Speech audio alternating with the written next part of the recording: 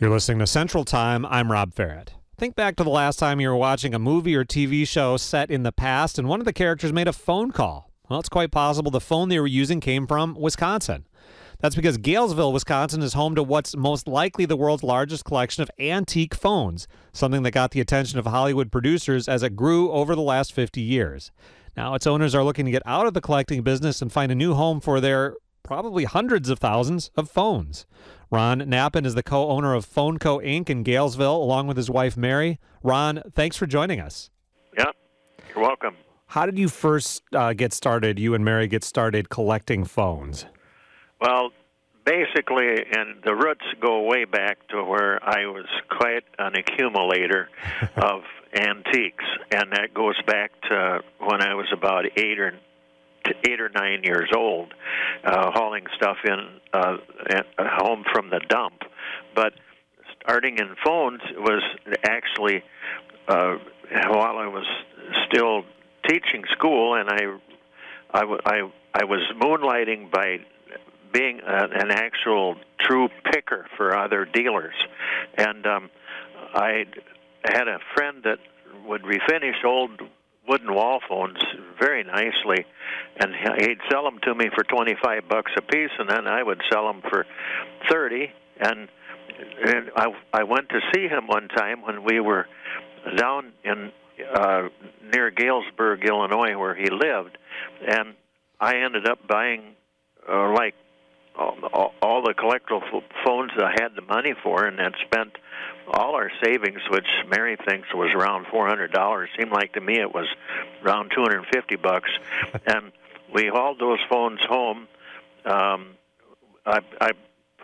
was a little nervous about wanting to get my money back, and she was too, because we had little kids and the bank payments for a house, and so an old house we had fixed up in Melrose, Wisconsin, and so I put sent an ad off to the Antique Trader Weekly.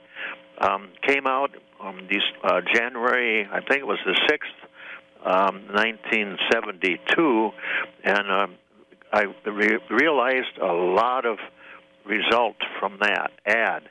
I was dumbfounded. I was on the phone an hour every night for a week, and I knew where there were a lot of old phones. They had just been taking them out of the houses, and some of them were being destroyed. And there was a fellow in Wittenberg, Wisconsin, Ray Peterson, ran the phone company. He had a lot of interesting stuff. He had the mouthpieces that screw into these old phones. It's a funnel shape. He had them different colors, like red and green and porcelain and clear glass. And I bought all that stuff as much as I could financially and put in an old station wagon. And then the collectors started repeating purchasing from us, and that's pretty much kind of a general survey of how we were starting in on the business. After about a year of that, it got a little bit more than what I could handle part-time, so I made a choice to either quit that or quit teaching, and my natural instinct is wheeling and dealing and being an adventuresome person into the past. That surveys it right there. Adventure into the past, and I enjoy it very much. I really enjoyed going into attics of old houses and buying stuff in old stores and things like that years ago. And Ron, I bet you got a crash course in phone history, right? You've learned a lot about how phones have changed over time. Well, I've done 7 books. The last book I put together on this was 2,200 pages. It was the 7th book I put together on telephone history. Yeah, I enjoy sharing this with other people. Yeah. What's the oldest phone you've had in your possession at some point? Well, I'm sure there's one out there that would have been dated around 1878 or 1880, but it's hard to tell because they didn't date them, of course, and there are peculiarities to these things that you can help identify them. But by and large, I think 1892 is we still have a number of those hanging around. Either couple wall phones, the 1892 version, and it could have been made in 1895. They stayed the same for a while. If I looked at one of these, would I know it was a phone? I mean, did it look like something we'd recognize as a phone today? Oh yes. They've got a place to talk, and they've got the thing to listen over. So that nails it down right there. We're talking to Ron Knappen. He's a collector of antique phones from Galesville, co-founder of Phone Co. Inc., which he manages with his wife, Mary. And I understand you and your team now you don't just get these phones and sell them. You, in many cases, refurbish them, get them as close to working condition as you can. Is that right? Well, lately here we've been straying away from that because the overhead is so high in running a business like this, so it's so labor-intensive, that we've avoided a few of those steps because a lot of people just want to hang them on the wall. They don't care if they work or not because they're using cell phones anyway. Who's collecting these phones? What kind of people are out there getting these? Is it I'm a collector, I've got like 50 phones, or is it I want that one phone I had when I was a kid?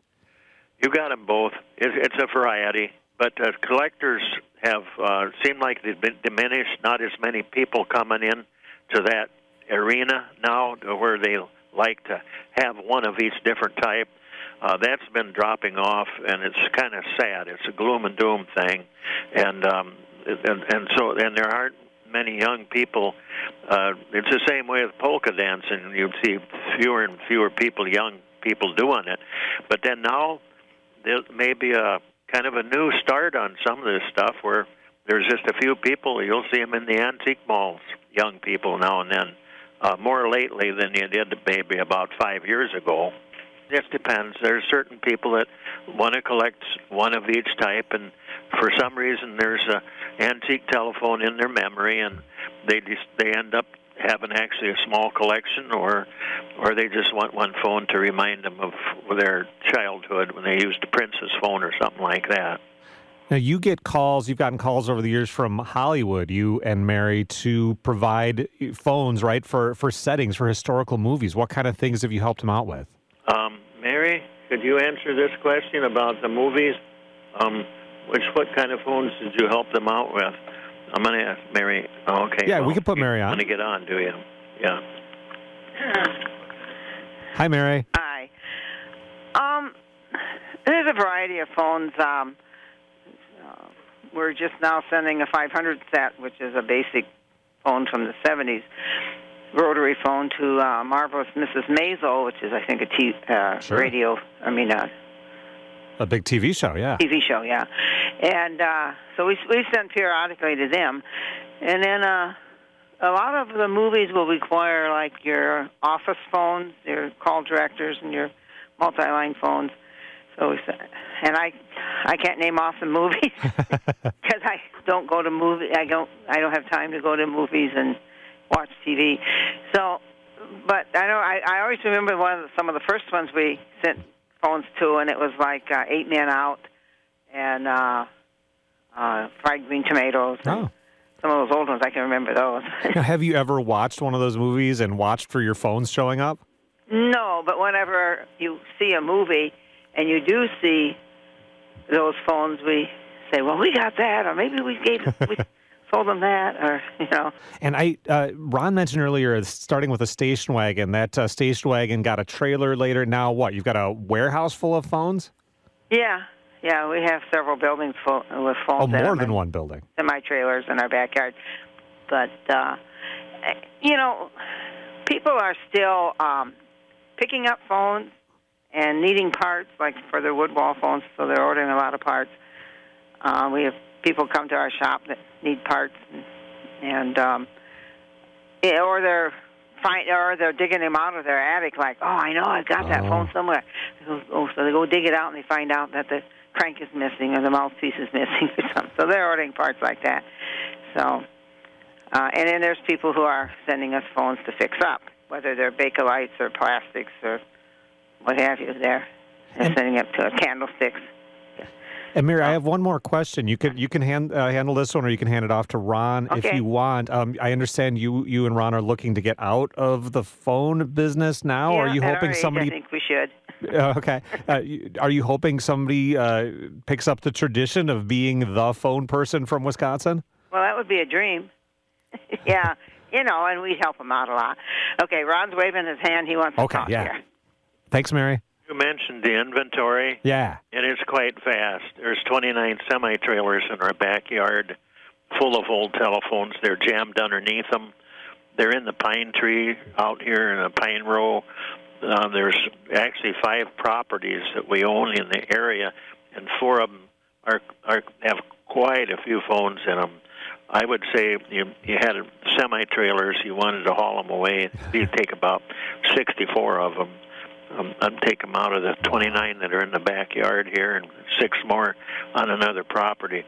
So it's actually cumbersome, difficult to manage, and if we walk away from it, we still have an overhead which is difficult to keep up with on Social Security.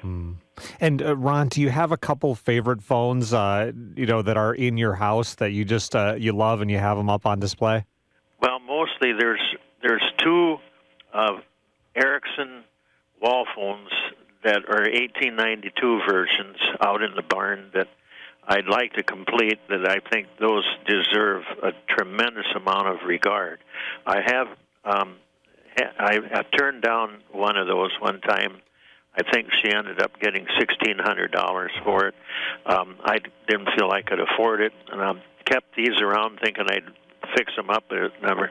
In the house here, there's one walnut reproduction that I saved back because the grain was so pretty. That's about it. I think an Eiffel Tower phone deserves preserving here, especially them that are pretty ornately decorated. Yep. Well, I guess I better ask, what are you talking to me on right now? I'm talking to you on a user-friendly, just a regular, probably Panasonic. Yeah, they never made phones very well for a while, but now they're pretty good quality. They'll last a while. Ron, thanks a lot. Tell Mary thanks for me, and good luck as you're trying to sell off your collection. I thank you for calling, and I wish you well. Goodbye. Ron and Mary Knappen are the owners of Phone Co. Inc. in Galesville. They talked with us about their huge multi-decade collection of antique phones, which they're now looking to pass on to the right owner or owners.